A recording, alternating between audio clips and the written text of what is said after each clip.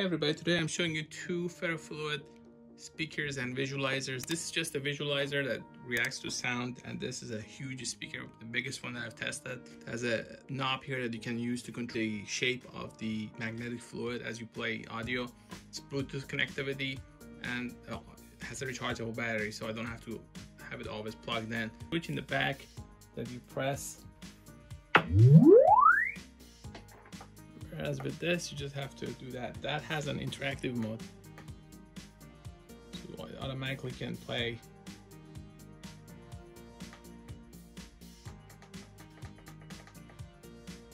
Even when there's no sound.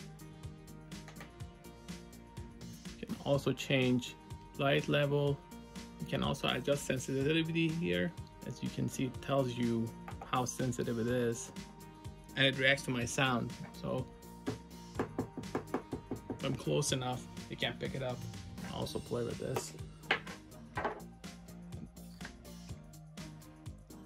Now I'm gonna connect this to Bluetooth and just see how they perform, how different they are as far as their pickup pattern